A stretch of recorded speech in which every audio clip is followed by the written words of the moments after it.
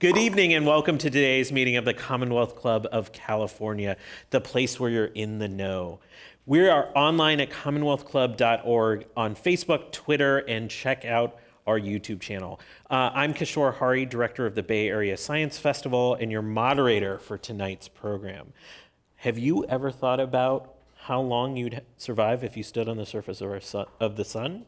Or if you could die by shaking someone's hand? It is my pleasure to introduce Cody Cassidy and Paul Doherty, who think way too much about those questions and many more, who write about the science behind some of the most outlandish, impossible deaths you could ever imagine. They are here today with their new book, And Then You're Dead: What Really Happens If You Get Swallowed by a Whale, are shot from a cannon, or go barreling over Niagara. Just rolls off the tongue, that full title. Through the scenarios in this book, Paul and Cody offer insight onto different fields of science, such as anatomy, physics, and astronomy. Paul graduated with a PhD in physics from MIT, small school. Currently, Paul works as a senior scientist at the Exploratorium here in San Francisco. There can be a woohoo for that. Paul received the Faraday Science Communicator Award from the National Science Teachers Association and was chosen Best Science Demonstrator at the World Congress of Museums in Helsinki in 1996. Yeah. Cody Cassidy is a freelance writer and editor. He previously worked as a sports editor for Zimbio.com, a reporter for Stanford Athletics, and a writer for Coach magazine. Thank you all for coming tonight, and we hope you enjoyed this evening's program. I think we have to get started with a really kind of basic question. How did a sports writer and a physicist come together to write a book about how people die? Yeah, I think it all started a long time ago when my dad wrote a science book with the Exploratorium, and they gave him Paul, and their sort of friendship developed over a few books. And so I knew Paul from a long time ago. And then as I got this idea, which we can talk about later, I realized I needed a scientist early on to help me write it with all of these interesting ways to die, and I had the perfect person like Paul. Cody, you talk about that like it's a normal thing, the fascination with the way people die. Where did that fascination come from? It actually came from a long time ago. I read the book The Perfect Storm by Sebastian Junger, and it has this really, it's a small section, but I found it really interesting on exactly what would happen when these different fishermen died, because the book is about fishermen who are caught in a storm and then sort of vanish and gone forever, and nobody really knows what happened. We assume they drowned. And so Sebastian tries to figure out what that feeling was like, and he sort of goes into it in a level of detail that I'd never seen before, with a really detailed science, and I sort of found that really fascinating. Usually people just say, you stop breathing and you're underwater, of course you die, but I'd never read like 5 pages on exactly what the physics and the science is, and so I realized you could sort of do a whole book on that type of thing, and then we sort of gradually moved away from realistic scenarios because those aren't as fun, to talk about car accidents or heart attacks, and more like what would happen if you jumped through a hole through Earth or went into a black hole, but sort of kept that same idea. So Paul, what was it like when Cody, a young guy shows up and he's like, let's talk about death? What was that first meeting like when he pitched the book? Well, I kept thinking, what a great idea for a book, because I have my heroes like Neil deGrasse Tyson that wrote Death by Black Hole, or Phil Plait that wrote Death from the Skies. And they both did the same thing that Sebastian Junger did. They give great detail and doing the science right. And I thought, but they didn't cover all the scientific ways to die. So there's a few more I can cherry pick out there. Leaving them to the ones that they did really well, I bet we together as a team can come up with a few more and say them in interesting ways. You're giving a really strange impression to people about astronomers and physicists, what they're into, but let's all indulge a little bit. So I grew up in Buffalo, New York, and there's one place we always went in Buffalo, and that was to Niagara Falls. Mm-hmm. And when you went to Niagara Falls, you do one thing. You take your tourist shot next to the barrel being pushed over Niagara Falls. It is ridiculous. And you're here to tell me this is a real thing that people did and did or didn't survive? Take the Niagara Falls. Well, some have survived and some haven't. Usually if you would fall from that height onto water, you would hit it about 80 miles an hour, and that would be most likely lethal.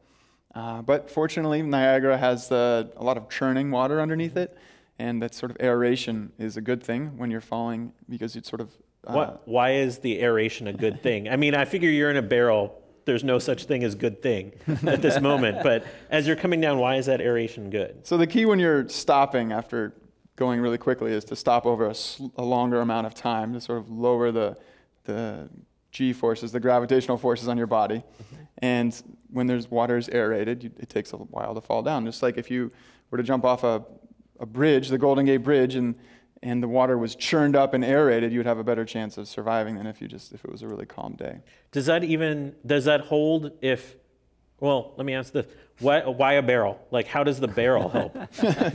Well, the barrel helps because it floats, I think, primarily, which comes up after you survive. We can float too, so like, Well, it's a little more floating. It's a little more flotatious than a person. And that comes up after, if you survive the fall, which is, there's a somewhat decent chance that you will, then the recirculating water either spits you out, in which case you can go on to the world and take photos and be famous, or it pushes you back underneath the falls, in which case you're stuck there for a long time. And in one case, the guy survived the fall, but he was stuck for hours in his barrel and eventually suffocated. So it's sort of can go one of two ways there. But you're saying, but you're saying somebody looked at a barrel and was like, "This is a good idea," then got in. What's inside the barrel? What was inside the barrel? Anything? I think she corked it and pressurized it with a bike pump. Yeah. I think she. Is there a reason is it good to pressurize a pump? I don't think the pressure is going to help at all in this case. Yeah. I think So she just had somebody standing there with a bike pump, pumping up this barrel for no apparent reason. Gives you a few more breaths. That's good. Okay. And then went over the side and survived. Yeah. Like no worse for wear. I think the first teacher survived. I think maybe she broke a kneecap or something. She said that she would rather get shot out of a cannon, I think is her quote, than go over it again. So I don't think she enjoyed the experience, but she did survive. Okay. The first person to go over was a woman, and she survived, and she thought this would make her fortune. She could take her barrel and travel the world and get money for a lecture tour, and it didn't work out either way. She did survive, which was good. And then the second person to go over is Bobby Leach.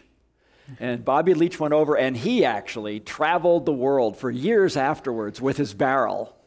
And while he was in New Zealand, after showing the barrel and telling his story, he slipped on a fruit peel on the street and gouged his leg and died within the week. A banana peel got him? A peel. They didn't identify which fruit it was. But a banana peel is the slipperiest, we all know, because scientists have measured the slipperiness of fruit peels. This shows up in the book. This shows up in the book. Banana peel shows up in the book. Oh, you bet. So tell me about the banana peel. Why it's actually killed people, a banana peel. Oh, yeah. If your head comes from 6 feet up above the ground and you just fall over and hit your head, you can break your skull. If you are only a 3-foot tall person, you have a much better chance of falling and not breaking your skull open.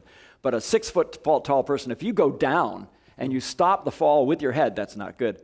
But one way to go down is essentially walking is a continuous series of falls. You fall forward, you step. You fall forward, you step. And that stopping when you step is really important. But get this, some Japanese scientists squished banana peels, and they found that a gel comes out of the banana peel. And that gel has a very low friction. How low friction, you ask?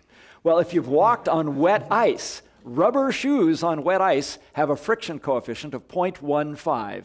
That's a scientific measure, and unitless, actually. And banana peels have a friction coefficient of 0.07. It's twice as slippery as wet ice. One of the only better things is the juice in your knee, which is a friction coefficient of 0.0003.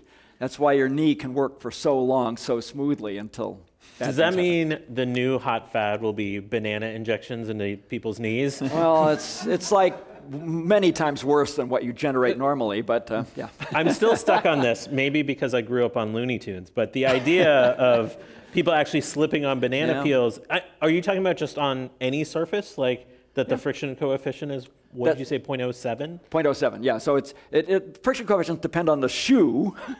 So I'm talking about a nice rubber-soled shoe. But yeah, the banana peel isolates you from the ground below, and the slipperiness happens within the layers of the peel.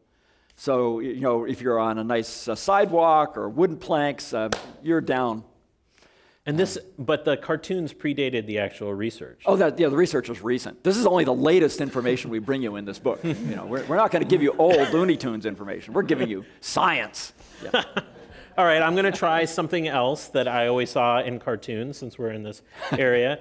A lot of times we've seen characters get buried alive and have to dig themselves out. Is that possible? Is that possible? Well, I imagine that's a way somebody could die pretty easily. But could you survive being buried alive? So, well, if you're buried in dirt without a coffin, it's very bad. It's about 500 pounds. If you're 6 feet under, it's about 500 pounds of weight on you. So you're not moving. So it's not about the air; it's just the sheer weight of it. Well, so I was just for escaping purposes. You can be sure it was an outside job, as we say in the book, if you see an empty grave. But you could breathe with 500 pounds on your chest a few times. It probably I think a day or two. They used to do this terrible, in the early days of America, there was a pressing technique for if somebody didn't plead guilty or innocent in their trial, they would put stones on their chest, and more stones until they either pled innocent or guilty. And so that's how we got this gruesome piece of information. But with 500 pounds, it turns out you can breathe for over 24 hours. The bigger issue is the air. And if you're in dirt, it'll probably fill in your lungs and you won't last too long at all. But if you're in a coffin, I think it would last. I think it was like 6 or 7 hours. The oxygen, of course, there's a competing factor to kill you because you're actually poisoning yourself with your own exhales. And it turns out that CO2, your own exhales, would poison you faster than you would run out of oxygen. So that would be only like. I saw online hours. Recently, you did an AMA online, and there was an interesting question posed, and it was really about the astronauts on the space station, and it was this idea, building upon us excreting gases, like this idea of whether astronauts aboard the ISS could actually propel themselves through the station using their own farts. Paul actually did the math on this. I actually did. How do you write the book? So you go find out what is the average volume of a human fart. It turns out it's quite a wide range, actually. I think everyone's pretty familiar with that range. Third of a liter. And what's the mass? Is it really a third of a liter? Yeah, that's really big. Yeah, that's big. That's set to the upper end. I took the upper end because I wanted to get the maximum speed, but it can be as much as 5 milliliters. So it's 5 milliliters up to a third of a liter. And then I got the speed of ejection, and of course, with the volume and the conditions on the space station, I could calculate the mass of the fart and the velocity. You can look up the velocity, and so m times v is momentum, and I'm a physics professor, so I conserve momentum, and I know the mass of the astronaut, and mv fart, mv astronaut, equal and opposite, conservation of momentum. The speed is somewhere around 5 millionths of a mile an hour. Oh, so, wow. So if the evil villain leaves you stranded in the middle of a big room in the space station and you have to get to the wall, farting is going to take quite a long time. But sneezing, on the other hand, a sneeze can be a full liter, and the velocity of a sneeze is 100 times greater than the velocity of a fart. So it's far better and much more pleasant for your companions to sneeze to propel yourself to the wall than it is to fart. I like that idea that you think sneezing is somehow pleasant. It doesn't smell as bad. Well, what if we lit the fart on fire? Oh yeah, of course the Reddit AMA would ask that. Yeah, so if it depends, the rocket equation requires, to get the best propulsion, a nozzle. So you have to actually light it just as it comes out rather than after it's.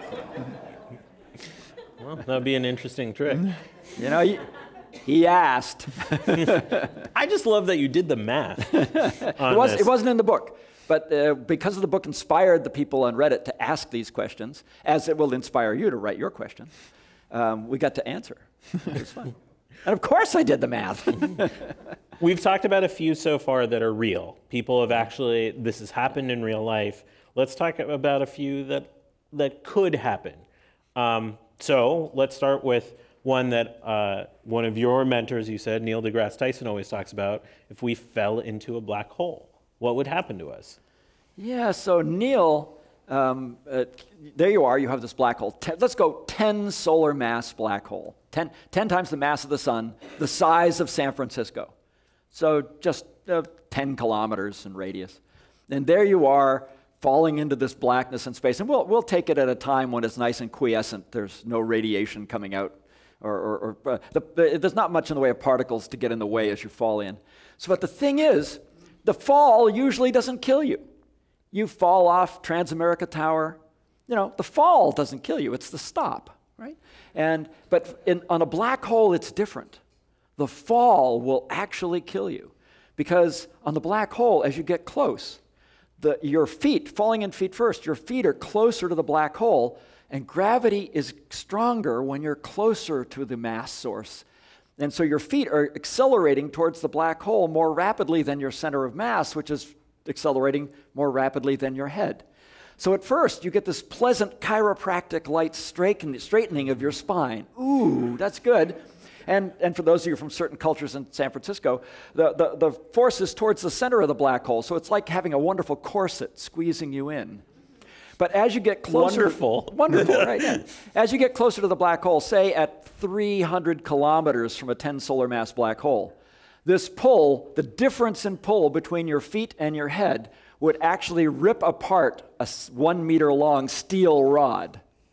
So it's going to actually rip you into tiny pieces and spread you out, and also, meanwhile, squeezing you in with similar force. So Neil deGrasse Tyson came up with the name spaghettification, which is a really nice description of how you squeeze down and feed into the black hole.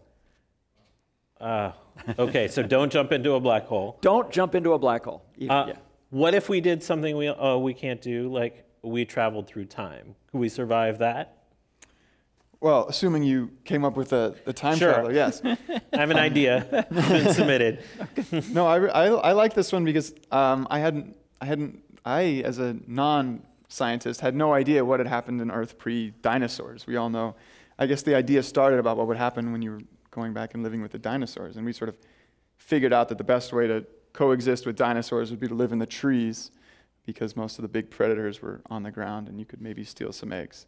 But then we started to go further and further back before the dinosaurs, all the way back to the beginning, when Earth was sort of 5 billion years ago. It was mostly a lava ball, and you would burn up. And then even 1 billion years later, there's still no oxygen, and it was mostly just unbreathable gases, and there were meteorite strikes, and so that would be a bad time to go. It turns out you can't really survive on Earth until just about under 1 billion years ago, when sort of these blue-green algae invented photosynthesis and created all this oxygen, and what Paul would describe as the first great pollution event. And everything else died on Earth, but you would survive.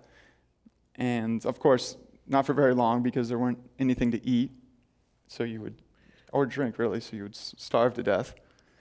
This is kind of like breaking my brain a little bit, because in the 4 billion year, by the way, Earth 4 billion years old, depending on who you hear from. But in the 4 billion year history of the Earth, we could only survive from a million years forward. Oh, I would say you could survive from the Precambrian, sort of 500 million years. It's just that, there you'd be on land, and there's no land plants, there's nothing to eat. But, you've brought your body with you. There's some air to breathe. There's water to drink. While you slowly die over a month of starvation, you could enjoy the nice barrenness of the Earth. The barrenness of the Earth. After writing a story like this with literally dozens, if not hundreds of stories that you explored, Did you develop personal favorites after doing all the research? Yeah, I think my favorites were the ones that were sort of the questions that I'd had in my head for a long time but didn't really have answers to, and sort of the questions that we all talk about. I think one of the first ones that came up is still my favorite, is the hole through Earth. Sort of what would happen if you actually dug a hole to China on your sand beach. And so just a hole straight down. Just a hole straight all the way to China. You know, if you kept going and didn't stop at 3 feet, but you just kept going all the way to China. Okay, we're putting aside the craziness of that motivation for somebody to do that, but okay. Yeah. So you dig a hole through the Earth. You dig a hole through the Earth, and it turns out only like 1% of the way through Earth it gets way too hot. You would burn up. It's hot. It's as hot as an oven. And so we could have stopped there, but we sort of, ignoring that issue, we decided, well, what happens if you just were able to go all the way through? And then it turns out, well, the air gets actually so thick that you couldn't go all the way through. Sort of like as you're going to Mount Everest and the air gets thinner. If you go down into Earth, the air gets thicker. And eventually it would get so thick it got thick as water, and you would stop. And you would no longer fall. You would just be stuck interminably in this hole. So this idea of us falling through the center of the Earth and coming out the other side, you just couldn't do it at all. You'd hit, I mean, beyond the fact that you would, the heat death, all of those, problems. You would literally hit a wall of air and just stop. Yeah, you would stop. But we kept going, and we said, okay, well, what happens if you vacuum sealed your well, really, if you didn't even ignoring that the air was, if you just fell at terminal velocity, it would take something like 40 hours, I think, to get to the other side. So you would be faster to take a plane around. It's really, even if you just jumped in and let yourself free fall, it would take 40 hours to go through the Earth to get to the other side? All the way to the other side, yeah. Oh, if it was full of air at atmospheric pressure. Right. Okay. Because the terminal velocity of a human body falling in the flat-out position like this is like 120 miles an hour. So you're traveling through the entire Earth at 120 miles an hour. Maybe in the pike position it's 200 miles an hour, but it's still a long way through 12,000 miles, so that's quite the trip. So a 550 mile an hour jet going around the long way still beats you by far. Well, United doesn't sound so bad then. And then, unless you're a bunny. Yeah, okay, so. And then we figured out if you started the hole in the continental U.S., you would end up in the Indian Ocean. China is not actually the opposite side of the Earth. Well, that's another problem then. It's another problem. So you'd have to start, if you started in Oahu, in Hawaii, you would actually end up in Botswana. So that's really the only place in the U.S. where you can dig your hole. But then the outside of Earth is actually spinning faster than the inside. So as you fell, you would grind up against the front edge of the wall. It's sort of this ultimate road rash. Yeah, Ignoring the air issue. the equator, 24,000 miles around the equator, 24 hours in a day. The equator is traveling 1,000 miles an hour. You're traveling 1,000 miles an hour. The center of the Earth isn't. So as you fall, you have to slow down from 1,000 miles an hour to 0 as you pass through the center. It's sideways velocity. And how do you slow down? Road rash. You just ground away. So not a good thing. This is the weirdest conversation to be in, but I'm going to ask this. Is there a way that I could dig a shape that could account for that? Like, could I make a curve shape that might make it so I fall without hitting the sides? Well, our solution was to just go to the North Pole, and so then you would have there would be no grinding. Because it's doing this. Oh, got it. But if you did go to the North Pole and you took out all the air, you would actually make it to the other side. You'd hit the middle of the Earth at something like 18,000 miles per hour, and then just like on a swing, your momentum would carry you to the other side, and you just have to grab on when you got to the other side. 38 minutes. Yeah. Wow. Well, that is a fast trip. How about you, Paul? Did you have a favorite in all of the research and writing of this book? My favorite, most surprising one was death by magnetism. Because I had always thought, I've played with magnets my whole life, and except for I was working with Cody's dad, and we thought maybe we'd do a book where we had little tiny neodymium magnets for children. And just before we went ahead with the book idea, we discovered that, alas, you can eat a neodymium magnet, passes right through, no problem. But if you eat 2 of them, they're so strong, as one goes through your intestines and the next goes through your intestines, they get on two twisty, windy turns of the intestines and pull themselves together, puncturing your intestines, and you die. So we never brought out the book with tiny, and that's why you never see these tiny magnets around anymore, because 2 of them and a child can be lethal. And that's the kind of thing, when you're writing books for children, you have to be really careful. You really don't want to hurt somebody with your book. But still, that's physical. It's the physical magnetism. But that's not what you mean by death by magnetism. No, but I mean the actual magnetic field. I mean the actual magnetic field killing you. And many of you here may have gone through an MRI where you'll have like 2 Tesla. We measure magnetic fields in Tesla. And 2 Tesla, you've been in that magnetic field, didn't do anything. You know, you're just fine. You went in, you came out the same person pretty much. And that's a lot of magnetism. The Earth is 50 microteslas. So you evolved in this 50 microtesla field. 2 Teslas doesn't bother you at all. But recently, they discovered a neutron star that had a very strong magnetic field. How strong a magnetic field? 100 billion times, billion with a B, times stronger than the MRI machine. Now that magnetism is so strong. What magnetism does, every electron in your body is a magnet. And that strength of magnet will actually take the atoms in your body, which are nice spherical things, and the electrons going around in their orbits will stretch out first into cigars and then into lines that are 200 times longer than they are thick.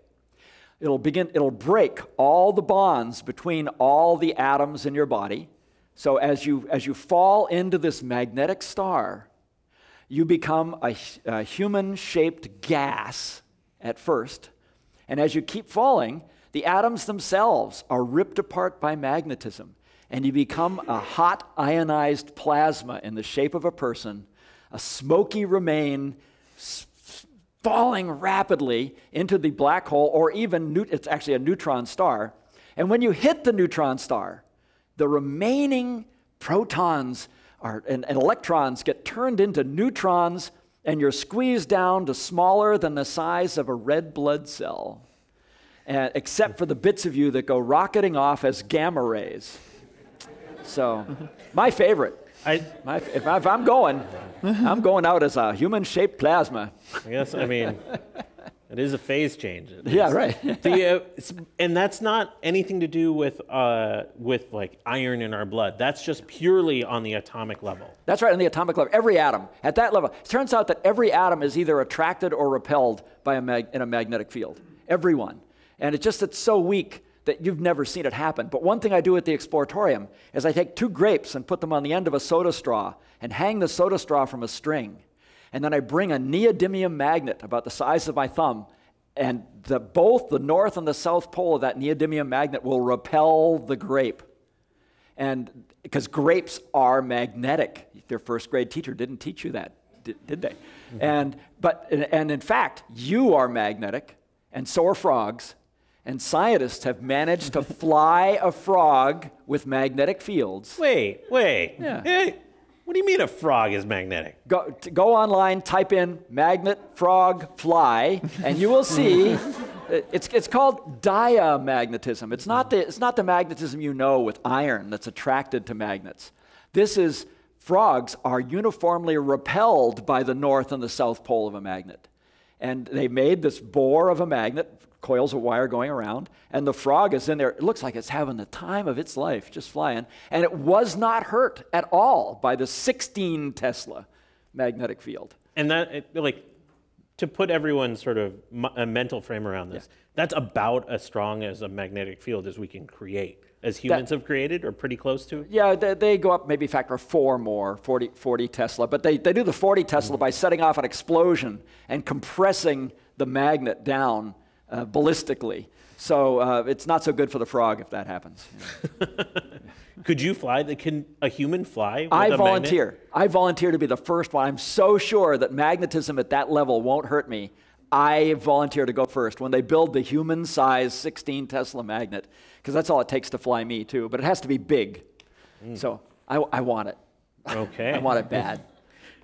With all of these little stories that you came up with the book, how did you do like the process of researching this? Like talking about frogs flying with magnetic fields and everything else. Like how did this process begin? Did you just naturally have this question? I'm like, I wonder if I could kill myself with this magnet.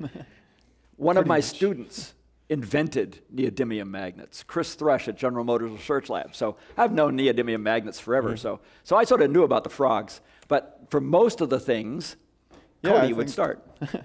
I think to get the ideas, we sort of, well, first when you started this project, I sort of looked at everything and wondered if it could kill me or not. And then a lot of times you can sort of make it kill you if you just turn it up enough, just like magnetism or food or anything like that.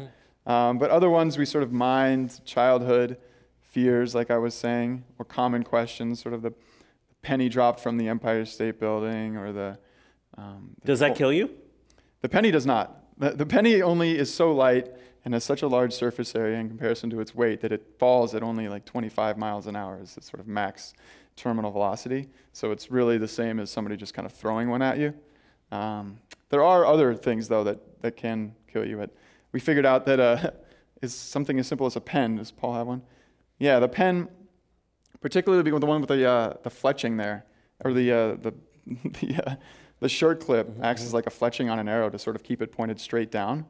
And rods are particularly good at penetrating.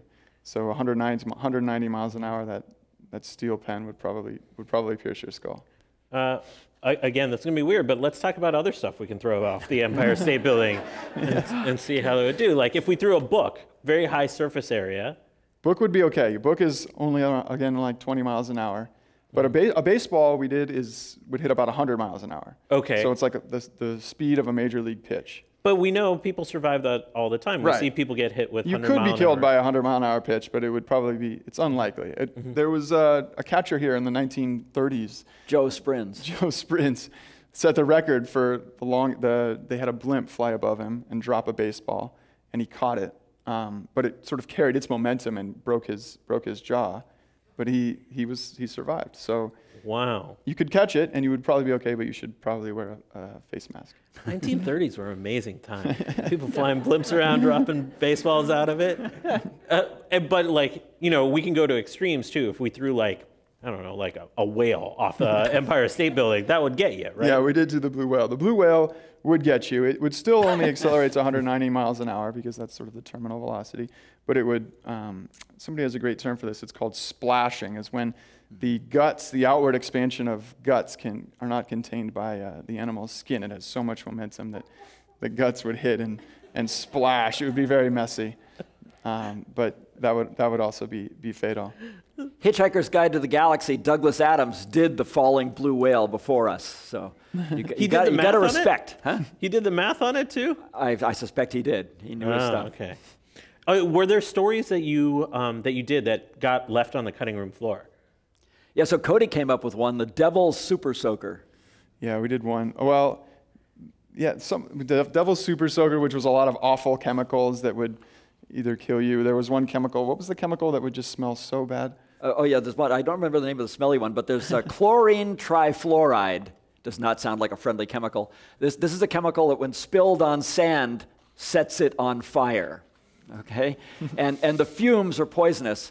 There's a rule of thumb about what happens in a chlorine trifluoride spill. And the rule of thumb is this: run. Run until when you stretch your thumb out at arm's length, it covers the building where the spill happened.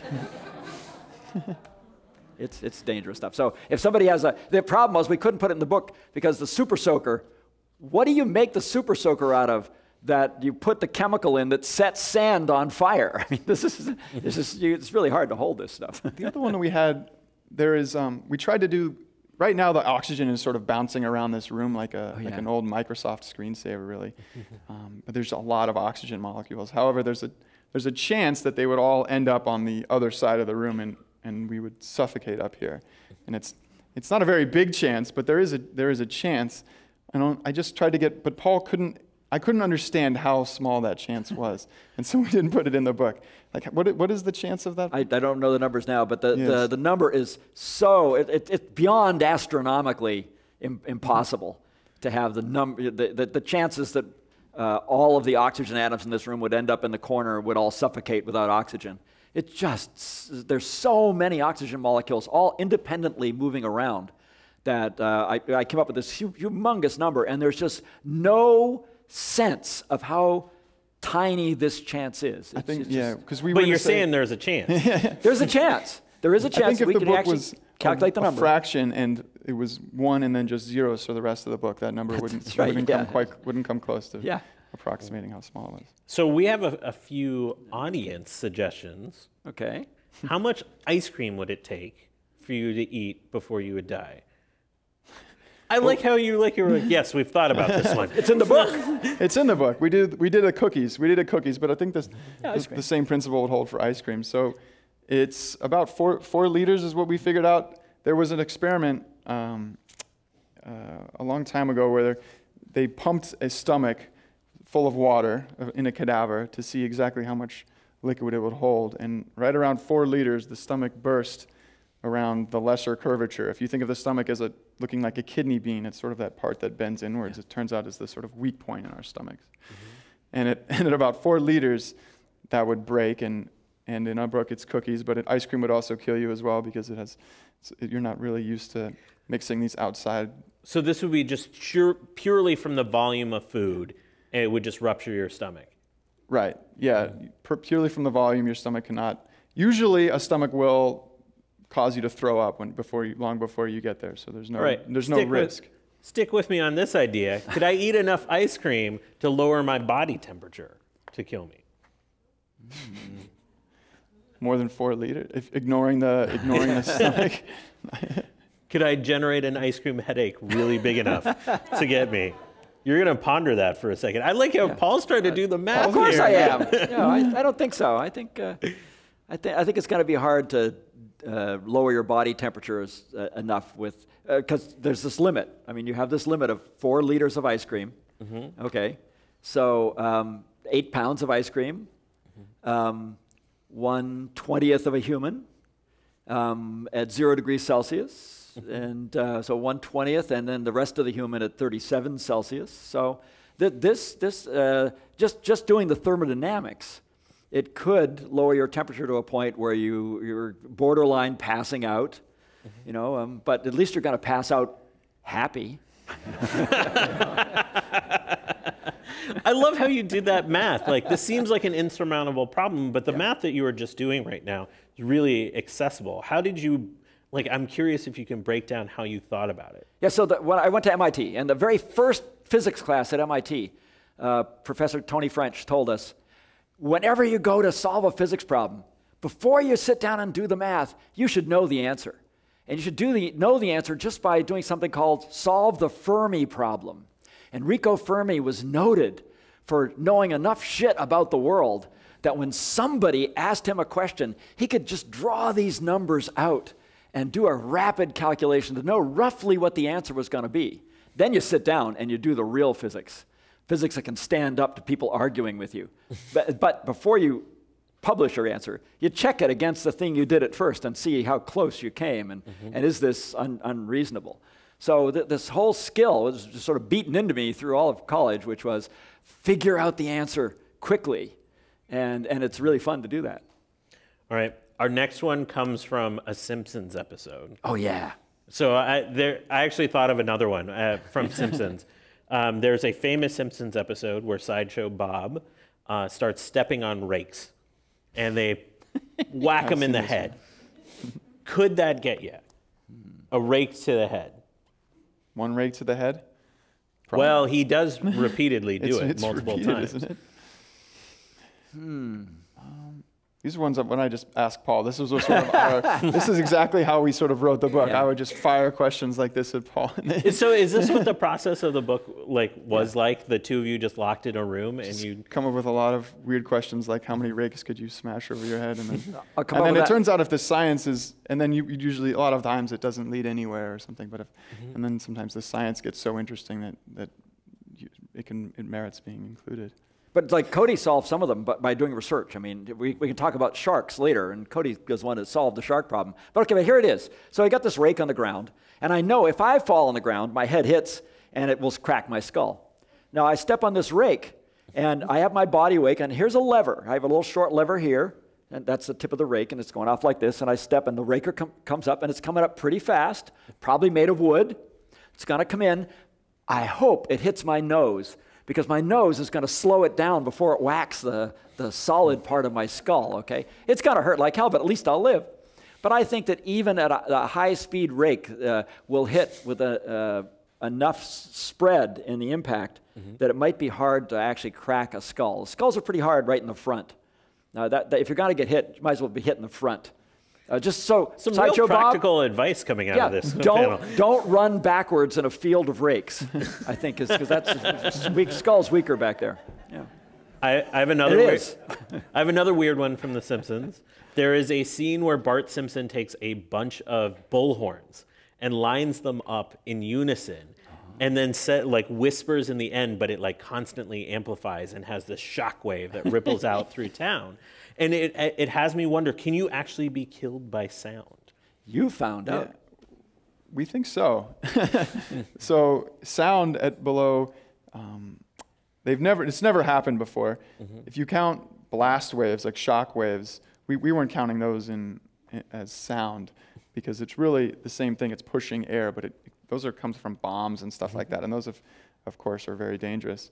But sound, I think the loudest sound that we could find was pure sound was a horn in the Netherlands that they fire at.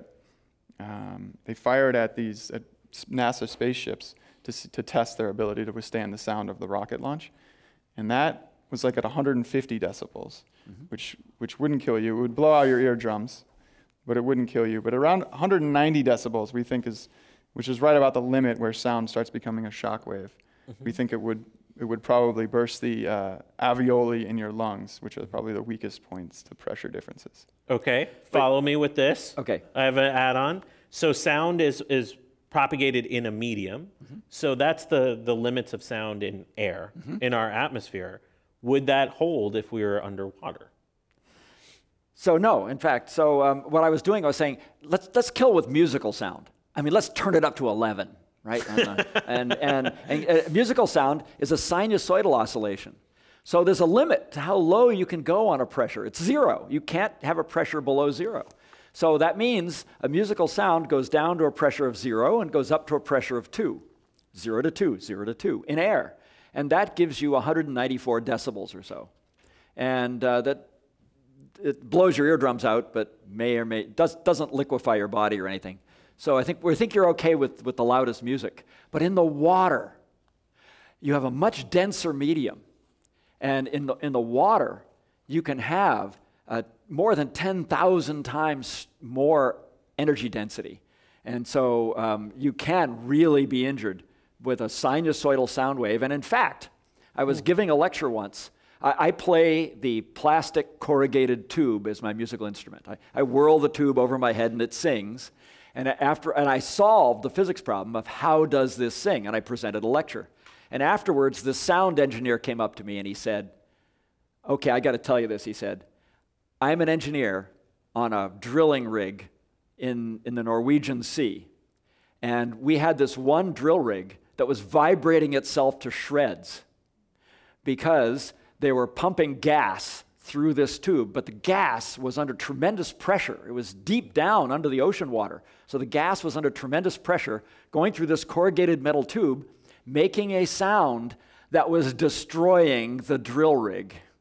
Wow. So high pressure gas sounds, for example, if you go to hear the metal musicians on the surface of Venus, where the atmospheric pressure is 100 times the pressure on the Earth, you can have 10,000 times the energy level as you can on Earth. So don't go and listen to headbanger music on Venus. It's good advice. Yeah. I think there's been some hints that sounds under the ocean might be why like whales and other marine mammals beach themselves, because they're trying to get away from that huge pressure wave that's coming. Speaking of, you mentioned sharks. How did sharks show up in the book? Well, that's just another one of those classic fears that we sort of had to investigate. And it turns out sharks probably, well, first, they don't bite very often. It's not a very realistic concern. We found out that you're actually more likely to fall into a sand pit and die on your way to the ocean than you are actually to be bit by a shark. That's more common. But if they do take an interest in you, they usually come up from behind is sort of the other attack mode. And we don't think they're doing it out of hunger. They've actually reconstructed shark bite victims before, and it turns out that there's nothing missing. It's really just a bite. It's a bite and run. Oh, it's a love tap. Yeah. It's a love tap, but they're 20 feet long and they have big mouths. So, but we're sort of like I called it like the squirrels of the ocean, because I think they like animals that have more fat on them, like seals, than we do. But if you're really unlucky and they do get you, and they get your leg, because they like to come up from below and behind, it really depends on how they bite the big problem with getting your leg bit is this femoral artery that runs through your leg, and if it's severed, you bleed out in a matter of minutes. But really, we found out this interesting fact about the femoral artery is if it's a clean bite, we think if your leg were taken clean off, the femoral artery would snap back. It's under a bit of tension, sort of like a stretched rubber band, and it would snap back into the leg muscles, and they would sort of pinch it shut, and that might give you time to put on a tourniquet or something. But if it were sort of a jagged cut, and they just sort of didn't take the whole leg, it would be much worse. So, building upon this idea, this is such a weird job tonight. Yeah, good. Is the Sharknado possible then? I'm going to have to see. You're going to have to show me a Sharknado before I believe it. But however, as the senior scientist at the Exploratorium, I did get a phone call one day from the Chronicle, and they said these people just returned to their house on the coast in Marin and found it covered with fish. What happened? And I said, okay, I've got two possibilities. I like how the Chronicle's first call is to the Exploratorium when that happens. Who are you going to call? The Exploratorium. Two possibilities, I said. One, do you have a frat boy in your house? Did the competing fraternity come out with fish and slingshots?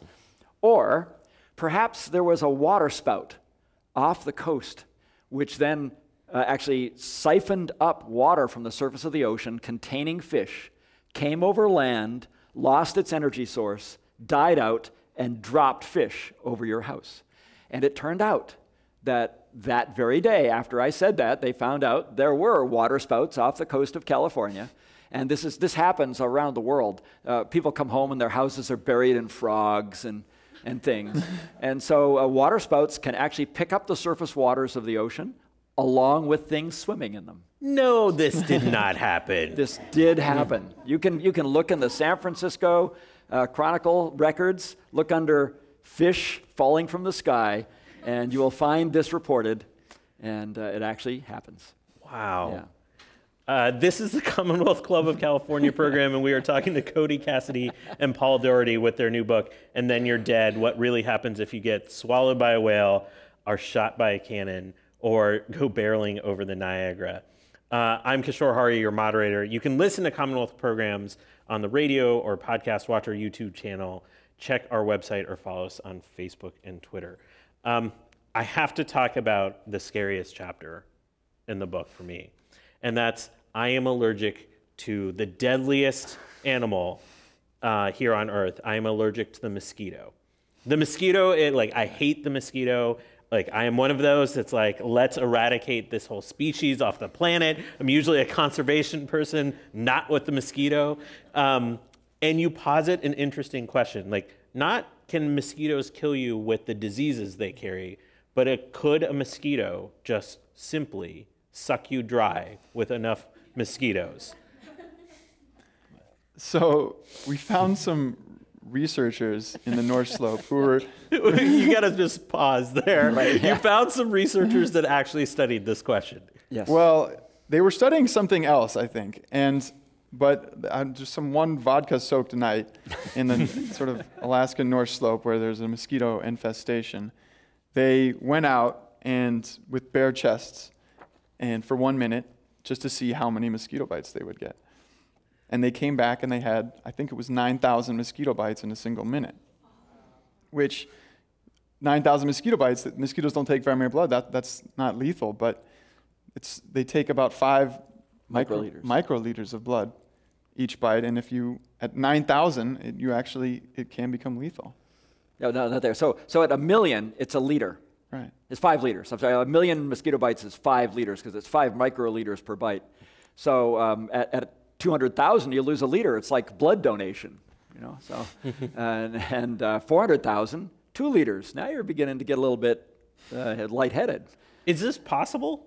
Like, has this actually happened to a human? They've died from just being sucked dry from a mosquito? We weren't able to find. I don't think it's happened. There's some urban legends, but I don't think that there's nothing confirmable that anybody's actually been sucked.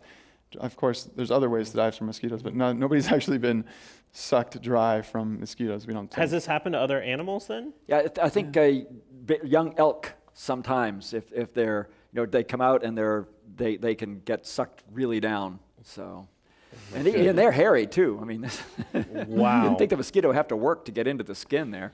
I hope that paper got published for going out and getting bit 9,000 times. Wow. And I wonder if they had that much vodka, what the mosquitoes thought of the drunken mosquito. Yeah. Another question that I don't know how you'd answer this, but let's try. What would happen if you step outside of a spaceship traveling at light speed? Tricky because no material object can travel at light speed, but let's say approaching light speed. Let's say approaching light speed. Well, we'll do like the Large Hadron Collider, light speed minus 7 miles an hour. Okay, that's how fast the protons go in the Large Hadron Collider. So there you are, and you step outside of that spaceship. As long as you're out there in intergalactic space, where there is 1 atom per cubic meter, you're just fine. Again, here's a case where speed doesn't kill, but collisions with things at speed kill. So now you plunge into a galaxy, and now there's 1 atom per centimeter cubed, and those atoms are beginning to hit you at the speed of the Large Hadron Collider. Okay, and that means the good news here is mostly they're going to miss. Protons are really tiny, and they don't even notice the electrons. They're going to blast through. And we're mostly empty space. We're mostly empty space, right? Like on that level, we are. But you go for a while in intergalactic space or in interstellar space, and you get enough of these. When they do collide, they send out a spray of radioactive particles that rip you to shreds internally. They can destroy your DNA. They just it's deadly. So if you're going to do this, hop in and out real quick. Yeah, that's right. Get back in, something protecting you. Or falling into a black hole, right? A giant one. The giant one. Yeah, right. Well, we can do that later. You can fall into a giant black hole? Yeah, so a small black hole, it's 10 solar masses, and it's 30 kilometers in radius. And it's the gravity gets weaker and weaker and weaker with distance. But we now know that there's a 4 million solar mass black hole at the center of our galaxy. In fact, they just operated the telescope a couple weeks ago called the Event Horizon Telescope to give us our first picture ever of the surface of the black hole at the center of our galaxy. But it's 4 million solar masses and 12 million kilometers in radius. It's so big that the gravity falls off more gently. So you can actually fall into the 4 million black hole, supermassive black hole, without being ripped apart by gravity on your way in. And I volunteer to do this too, because light cannot escape from the black hole. We can't know what's inside the black hole. The only way to know is to go there. And with a supermassive black hole, I can go there. I can fall through the event horizon. And now I'm inside, and I can see. Who knows? And then I'm a scientist. I love to share what I find with other people. Well, that would be a problem in this scenario. It's a problem. Light can't get out. Yeah, light can't get out. I brought my semaphore with me, and I can't flash the signal. So, oh well. We ignored one that's crucial that's in the title of the book, the human cannonball. What happens with the human cannonball? I think this was the very first one, yeah. We sent this to Paul. It's really the normal human in a circus cannonballs they're dangerous, but they're survivable. You only accelerate to 30 or 40 miles an hour, and you land in a net, which isn't particularly safe, but survivable. At a real cannon, I think you would accelerate with so much g-forces that you would be condensed into a thin disc. Everything would be sort of crushed down except for your water, and then you would hit the atmosphere so fast it would actually turn to steam. With all the friction with the atmosphere, you'd turn to steam. So it would be sort of this super hot, bloody mist that would be sort of ejected into the air there. It would be quick, though. Yeah. So it's the acceleration is the problem. It's the acceleration. And in fact, there's this great guy you should thank. And his name is Colonel John Stapp. And he actually set the world land speed record in a rocket sled on his way to have the rocket sled stop very quickly. It had a big scoop on the bottom, and they had a big water tank. And so he volunteered to test the survivability of straps holding pilots into jet aircraft. And until then, the straps were only built to like 15 Gs because they didn't think people could take 15 Gs. And Stapp, going Mach 0.9, almost Mach 1, speed of sound, stopped with 46 Gs. He bloodied the retinas of his eyes, he broke both wrists, he cracked some ribs, but he walked out of it alive. And so they upped the strength of shoulder harnesses, constraining people, because now they knew people could survive 46 Gs for short periods of time. And it took one person volunteering to do that for us to find out. Wow. The cannon is a few thousand, though, so it would be beyond. They'll be right, yeah. So, yeah. If you could choose one way to go that's in the book, how would you go? Well, I do love the black hole one, but I'll leave Paul with that just because of the beautiful, the beautiful view. We did one that was what would happen if you were stuck in a gas station, sort of. Basically what would happen. I think we've all been there. Yeah. We've been stuck in a gas station. But if you just kept getting stuck in there and nobody ever let you out, what would happen? And it was basically how long could you eat sort of junk food and survive, or what would happen? And it turns out that food that has vitamin C in it doesn't last very well. So after a few days, even if this was a good gas station and it had oranges and bananas, they would be long gone and rotten by the time after a week or two. So if you were still stuck in there, you wouldn't have any vitamin C. And after a month with no vitamin C, you start developing scurvy, which is actually used to kill sailors all the time, sort of in this lag period where they had better maps and better boats, but they didn't have food preservation. Scurvy was killing them. I think Magellan lost 80% of his sailors on one long trip from scurvy until they realized you should start bringing limes on your long voyages.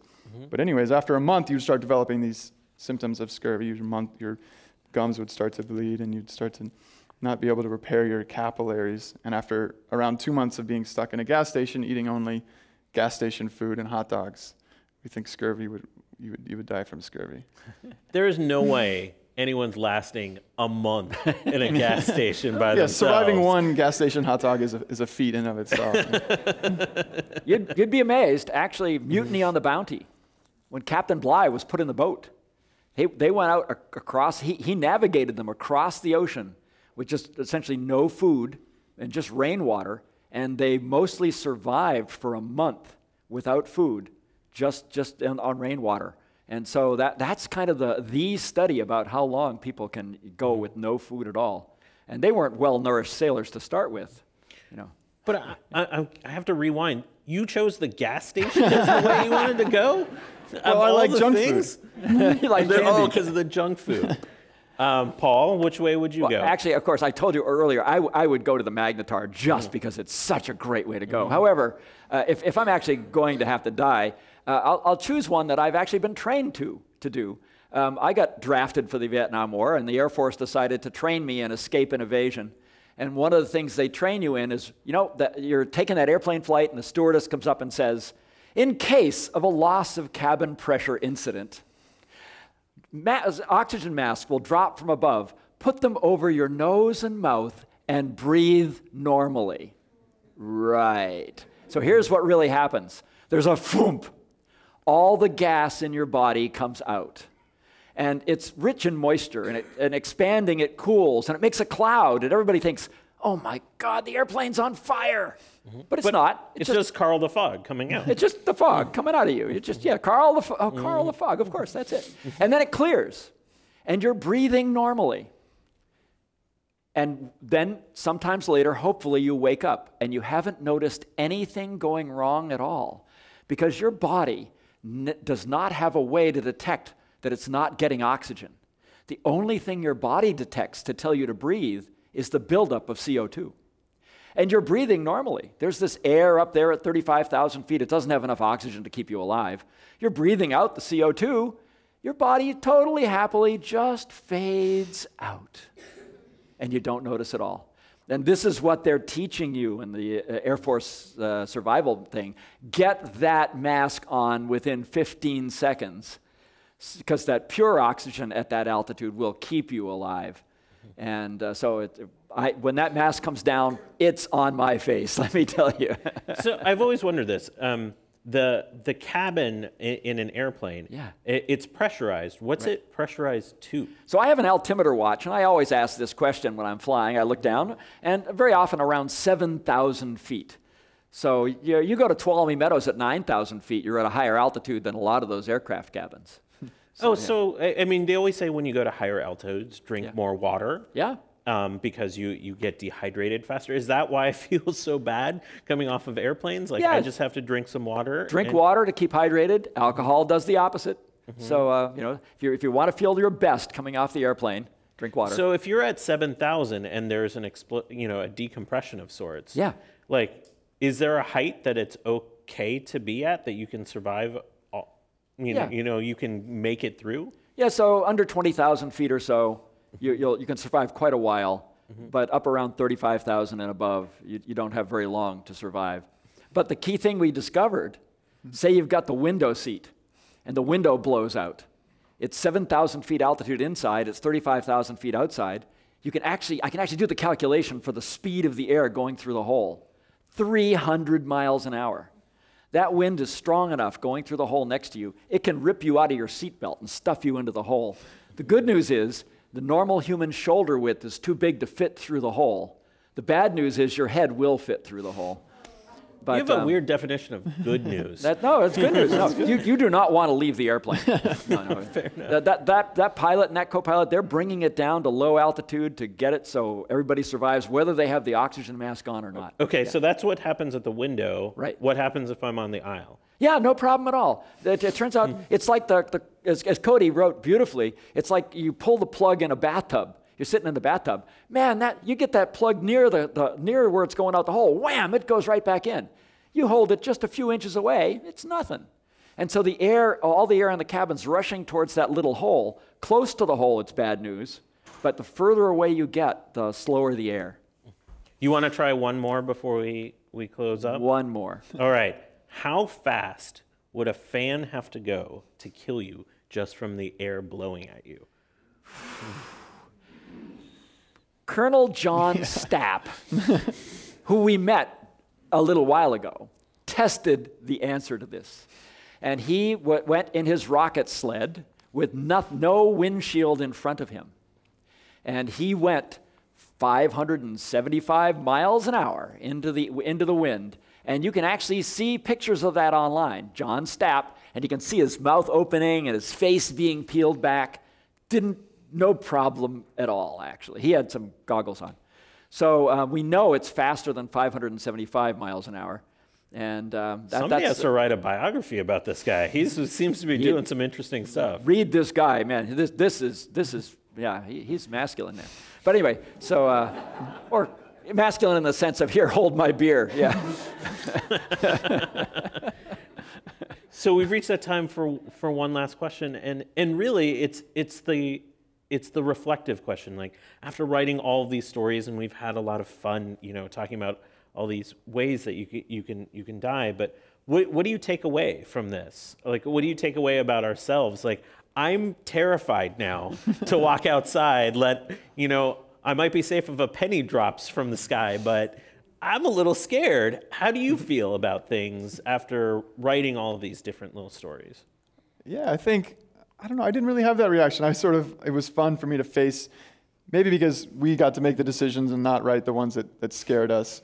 There were some ones that were gross, that were too gross that we thought to put in. There's one on fire that just ended, we tried a long time to make it entertaining, and it ended up being just really gross and terrible. So we didn't put that in. So maybe and everybody has a sort of different line. Some people are really grossed out by the buried alive ones. So that one didn't get me, so we included it. So for me, and we sort of spend a lot of time talking about the unlikelihood of these things. So I don't know, it was sort of maybe cathartic to work through these different scenarios for me. I might look like a senior physics professor, but I'm 14 years old inside. And like any 14-year-old, I like these improbable situations. But I'm a physics professor. I can actually figure out what actually happens. So it's the perfect combination. On that note, please join me in giving a big hand to Paul Doherty and Cody Cassidy. They're here with their new book, And Then You're Dead: What Really Happens If You Get Swallowed by a Whale or Shot from a Cannon, Go Barreling Over Niagara. And a reminder for our audience that their new book is available for sale in the back, and they'll be happy to sign your book in a couple minutes. I'm Kishore Hari, and now this meeting of the Commonwealth Club of California, the place where you're in the know, is adjourned. No death by gavel, don't worry. No death by gavel, good.